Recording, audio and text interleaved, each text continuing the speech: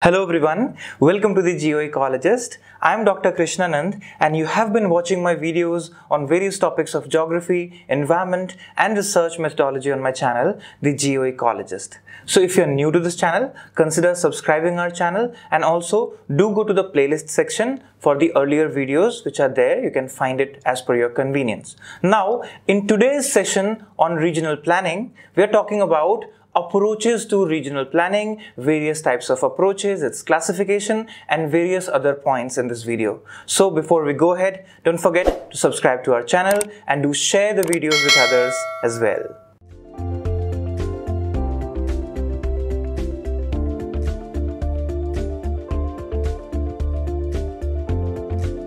So now let's learn about these various approaches in regional planning. But before we go into approaches directly, one thing to understand here is that this is not new. Remember, regional plans and policies have been carried out since the beginning of civilized settlement itself. In last 10,000 years, we have been looking into various aspects of planning and policies, and the concept of region, not directly but at least indirectly, applied in various forms of planning and policy making. Now, regional planning in simple way can be defined as the integrated management of economic, social, physical resources of a spatially bounded area. A spatially bounded area means it has to have a boundary which is clear-cut, delimited, right? So if you have not watched the videos on regional planning of the earlier lectures, you can go to the playlist and watch it. We have discussed all these points there. Now, what is important to consider here is that in modern era, in today's world, regional plans have been promulgated at subnational, multi-jurisdictional areas such as metropolitan areas as well. And with this comes the urban development plans, the rural development plans and several other plans. So what we observe here is that, for example, Greater London, Paris, New York, Chicago, all have benefited from these efforts of regional planning, and remember, especially after World War II. So what happened? After World War II, the city restructuring, the urban development planning, the suburbia development and mass scale industrialization and post-World War industrial cities started to develop across the world. That's where these regional planning approaches were defined, and various approaches came to play different roles in different countries depending upon also the modes of production, right? So what we observe here, that in an increasing interdependent world, what is important? It is faced with environmental degradation already that we know, and environmental degradation is a big hurdle in economic development. And remember, there is social inequality that is rising day by day. So approaches to regional planning is very important to consider because it gives us the viewpoint of integrated regional resource management through different approaches of planning. That's why we say that approaches to regional planning matter the most. It is not just simply the plan, but how do we plan is what is the matter right now. So let's understand the classification of these approaches to regional planning. So the broad framework is geographical approach, economic approach, sociological approach and holistic approach. These are the four broad approaches of regional planning. When I say broad approaches, it means there will be several sub-approaches within one approach, right? So for example, in geographical approach, you'll find locational analysis, watershed-based plan, area-based planning, areal differentiation that we studied in perspectives in human geography comes to play a role importantly here, and also the uniqueness of the area, the homogeneity principles in which an area is physically delimited. Their geographical approach becomes very important in regional plan. Then economic approach. Remember, economic development is considered parallel to development these days, and economic development essentially needs to be approached in terms of flow of goods and services, service area, special economic zones and several others that we develop.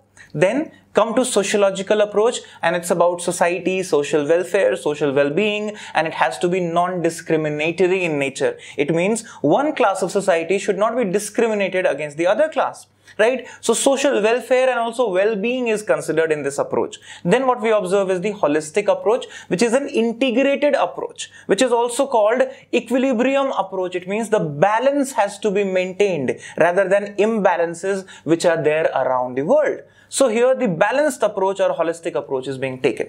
So now let's understand one by one all these broad approaches which have been elaborated into further subtypes of these approaches to regional planning. So the first one is the very important approach called river basin approach. The word itself tells us river being very important on land surface area. So river provide a wide range of services. And remember, services such as fisheries, energy production, food attenuation, spiritual and cultural services, recreational services, housing support system, and several others provided by river. It's an important source of water on the surface. So river basin approach is one of the very common approach of the regional planning, which is there in terms of geographical approach or physical approach. Many times formally a river valley is delineated as well. So we observe here what? It was first attempted in 1933 in United States, Tennessee Valley Authority, TVA. Right? And American Tennessee Valley Authority pioneered a paradigm shift and initiated this step to improve human welfare considering this river basin approach, right? And in India, what we did in 1948 was Damodar Valley Authority, DVC. If you remember this DVC power map, what was there? A series of several dams being created, thermal power plants being created. So Maithan Dam, Panchit Dam, Tilaiya Dam. Then we have BTPS, CTPS, DTPS and MTPS. Then Kunar, Panchayat, Tilaiya, Maithan dams. All of these dams, if you observe here carefully, led to the channelizing of water for multiple purposes, for hydropower generation, for electricity, and also for irrigation purposes. And remember, Damodar river was called Sorrow of Bengal before this, which actually went into the boom of the regional development.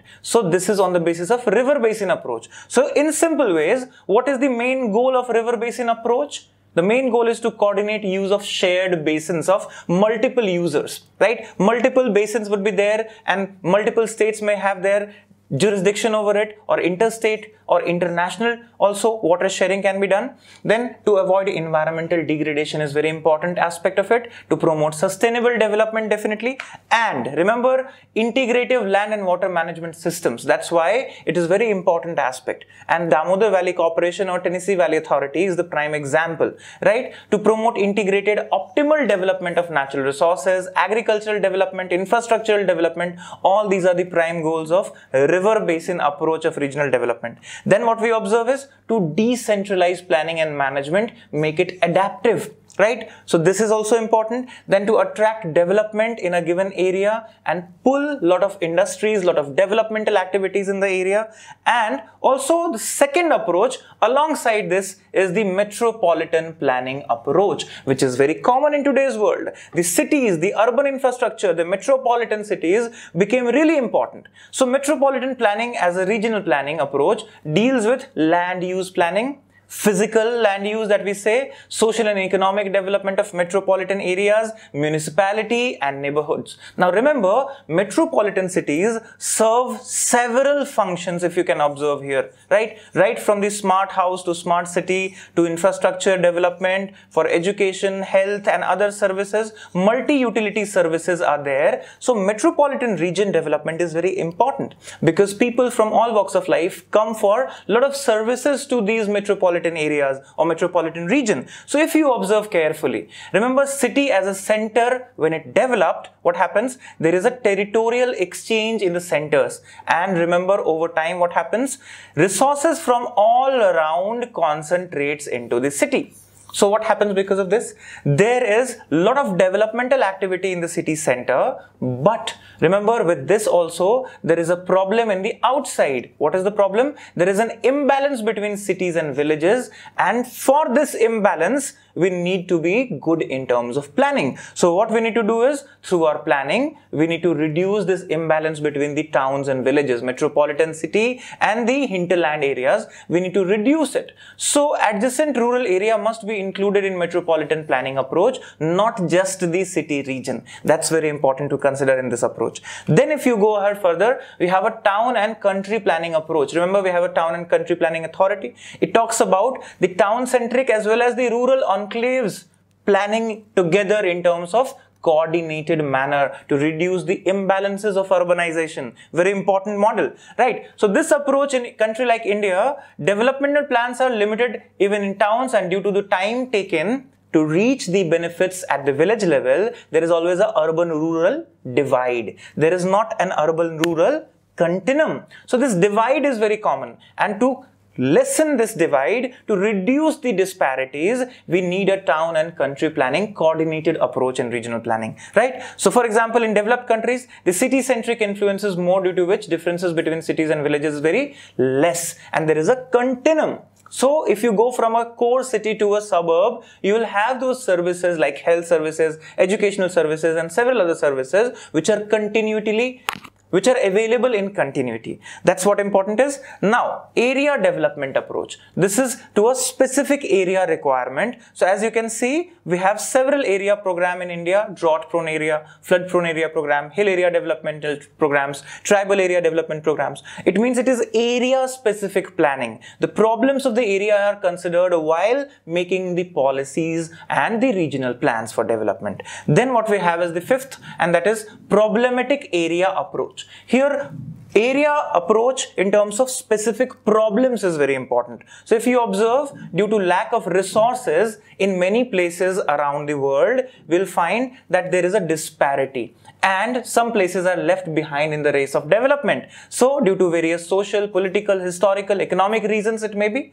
And for example, we have in India, Dandakaranya region in Chhattisgarh, Sonbhadra in Uttar Pradesh, northeastern states in India. So we have to have a specific area programs for these areas in terms of their specific problems. So problematic area approach is one approach in regional planning as well. Then what we have is rural development approach. Remember, integrated rural development program, IRDP programs we have, right, where you have the housing facilities in rural areas, toilet facilities in rural areas, Swachh Bharat Abhiyan that we have run through, right? So these are some important things where drinking water, schools, healthcare facilities have to be given to rural areas. Then similarly, urban area development program, as we know, the urban civic amenities and infrastructures provision, right? So that is also important in urban development approach.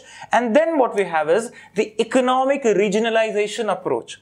If you remember this approach of the world map, what is here? All these economic units, NAFTA, then you have Mercosur, South Asian Association for Regional Cooperation, ASEAN Nations, Pacific Islands Forum, GCC, right? Several such, that Commonwealth of Independent States, CIS, then you have European Union. What are these?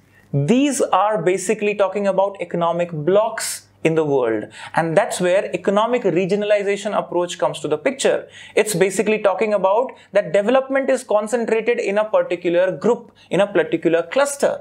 If you scale it down to a city or a urban area, what happens? City centers have concentrations of all the development in terms of economy, right? And rural areas often don't have. Migration from rural to urban is very common in the initial phases of development, isn't it? So what we observe here is, in economic regionalization approach, it's very important to understand the economic needs of the location, of the area, of the states, and then allocation of resources accordingly. So allocative regional planning when we say, distributive and indicative regional planning when we say, it comes to economic regionalization approach, which is very important. So in this, there is a coordination in planning process in the state of order from minimum level. That's very important. So what you observe further, that many scholars like Professor R.P. Mishra, Professor K.V. Sundaram, Professor L.S. Bhatt, and several other scholars have conceptualized this economic regionalization approach in our country on various categories of goods and services, and also the area of services, that till what extent the services are being providing,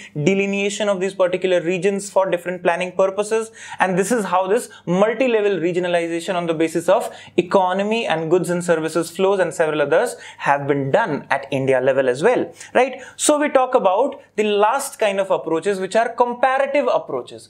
For example, you will see two approaches being compared here.